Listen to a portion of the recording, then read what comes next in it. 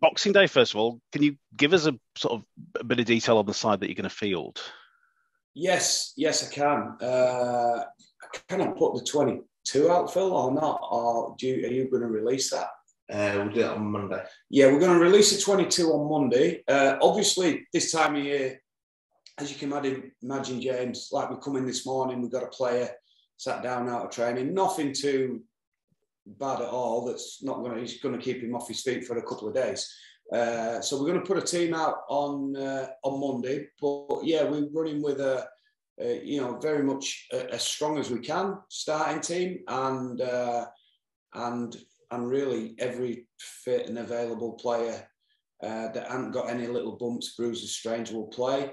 Probably with the exception of Matt Primate. We think Matty, given where he's at, given what we want to do with him in pre-season, having a game of rugby at this point in his pre-season, he's not really going to be too beneficial for him. So Matty is the only one who, in terms of fitness and availability, that we won't consider for selection. But everyone else, mate, that's fitting well, will be considered for selection. One of our reasons we want to use it as part of our pre-season preparation and see how we go, and gives an indication of where we're at. We're definitely not expecting to be where we need to be come round one, that's for sure.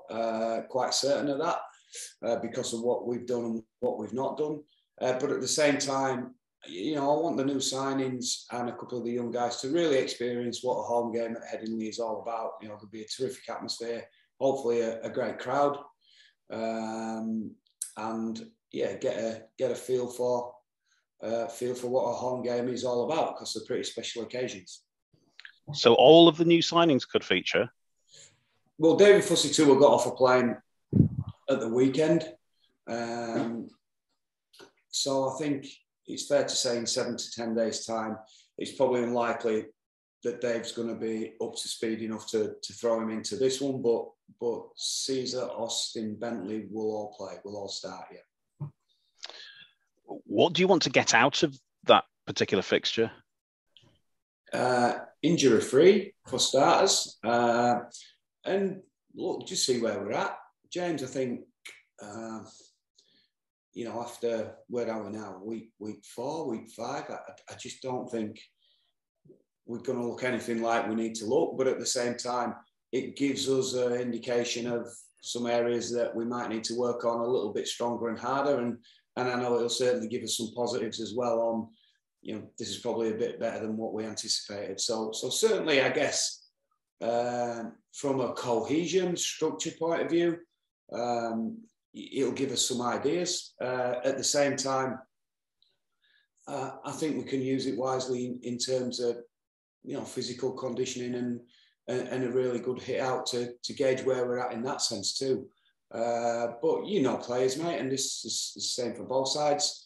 There'll be stuff as coaches we want to get out of it, but at the same time, they're very competitive beasts. In terms of our own club, and I can speak about, we've got competition for places this year, and we've got pretty hot competition for places for round one. So it definitely gives individuals a really good opportunity to say, hey, look, I'm in business this year, and I'm in really good shape even this early.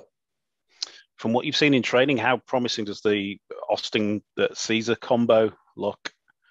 Oh, again, it's early days, mate, but I just the fact that we've played together before has given them a head start, really, and coming in cold and having to learn a team's principles and style of play and build up those relationships around them. But just the fact that they've already got that relationship makes the understanding, makes the communication and dialogue and any fix-ups, really, James, makes it a lot easier. So, yeah, good, mate. They've both had a really positive contribution. We've had a good week this week, and we run some good ball stuff yesterday, and yeah, they got on the same page very, very quickly. On a more broader point, obviously COVID is still a massive threat at the moment. Are you guys taking any extra precautions right now? All our guys, we've got a group booking, I believe, next week. Next Tuesday, for everybody to receive the booster.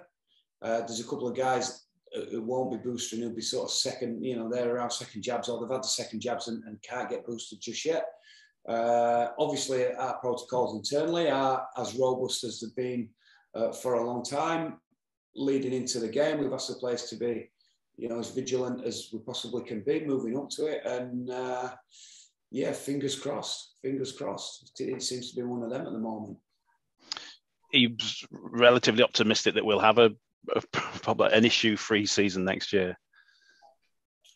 I don't know, James. I think at the moment there's some pretty doom and gloom scenarios every time you flip the news on, and the experts have been worth listening to be fair, over the course of time. So you would anticipate that the next 2, 3, 4, 5 weeks are probably going to be pretty testy, and then I think we're also stepping into a bit of the unknown. But again, mate, you better listening to the experts on the news tonight rather than listening to my opinion on it. But I guess we're ready for it. All we can hope is that there's enough measures in place and rates as such, and in terms of the strength of the virus, that we can cope with what's coming our way over the next month or so and get out of it pretty quickly. A couple of final points from me. We just mentioned about the new signings. Obviously, the retention can be just as important as recruitment, can't it? We've seen a number of new deals. Are there more still to come? Yeah, we're on with it in the background. They're never easy where agents are involved. And so, yeah, I'm only joking there before anybody reads that and listens and starts thinking anything untoward there. But look, we're on with a number of guys in the background and working through it. It's generally not something that happens in 24, 48 hours, but we'll work through a number of guys and see where we get to. So we will see where we get to over the coming weeks. I think it's fair to say it's pretty obvious. We've got a plan where that's concerned. We're looking to tie down but particularly a number of our players that are coming into the last years of the deal, and especially our younger guys that we see representing the club for the next 5 to 10 years as well. We're really happy with the progress that those guys have made. We've always said that together we think they've got, as well as on-field understanding, they've got a strong emotional attachment to each other at the moment that we think we can build on and really move us forward over the coming seasons. So yeah, we're looking at a number of ways that we can tie down in different ways quite a few players, mate. What about tying you down? What's the situation with you as it stands at the moment? Same as it's been for a long, long time, mate. Despite what I think gets written in the press from any little rumours that occur, I think my position hasn't changed for a while. I think Gary put out there last year, quite a while back actually, that I'd be coaching the team this year, and that is as it stands, mate. I'm on a rolling deal, so it's not something that really I think is worth the speculation at this moment in time. I've been quite surprised by a bit of the speculation actually, given that Gary put out there. I think we both put out there last year that I'd be running around again this year, and then we'll see how we go. I'm in a sort of comfortable position that if the club and the players want me to coach beyond next year, and I want to do it, I will. And if they don't, we don't, and we'll address that when we come to it. But it's very much business as usual, mate. Despite any little bits and bobs speculation and innuendo that seep out there, I think as an organisation we've been pretty clear on that too. Just finally, apologies. What's on your Christmas list this year? Well, I've got the cooking duties. My assistant coach and his family's on his way around to ours too, so that could be interesting. Quiet one, mate. With Boxing Day game, it'd be a quiet one. In terms of the Christmas list, I'm past all that, mate. I copy it the other way around, mate. I'm the one that does the buying of the presents. Anything that comes my way, I'll be gratefully received.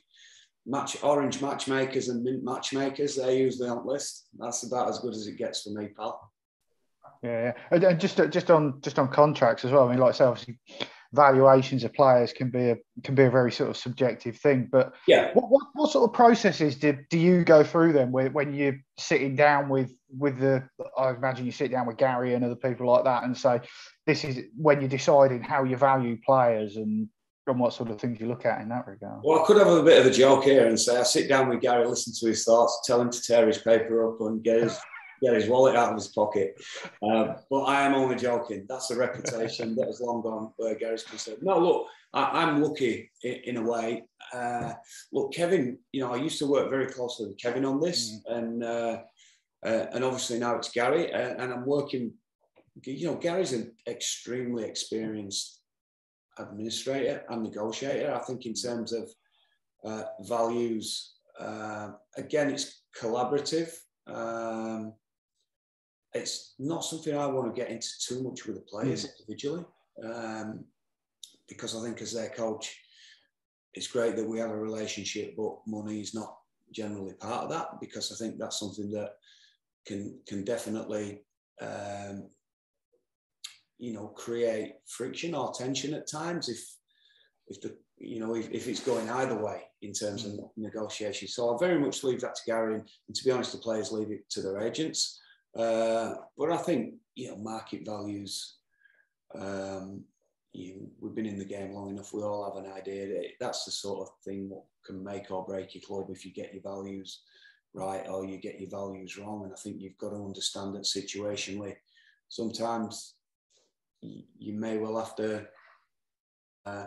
compromise on your values because of the particular scenario at that moment in time. But keeping it all in kilter is probably the key to having a healthy roster and salary cap. How's Jack Walker's injury coming along? How's he looking? Yeah, all right. We've had to be careful with him. So he's had a couple of sort of, how to say, just minor hamstring strains a little bit, and that's because if you think Jack's been inactive for a long, long time, he's been off his feet.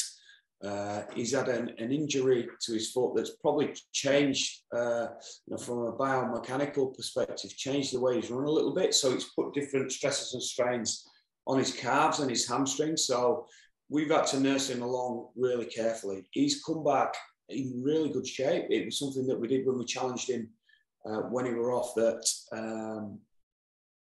to get a little bit more robust, stick a little bit more armour on him up top, and he's done that. He looks a picture of health. He's been moving really well, but yeah, we're just taking him along gradually because he's just had a couple of moments where he's tightened up and sort of tweaked a little bit, and we understand that. We've delved further into that a little bit and got some answers as to why you were feeling a little bit tight. But it's good we got them answers, and it's enabled us to, I guess, make some modifications on the way forward with him. But yeah, we think Jack will be, good to go and fighting for a place in round one.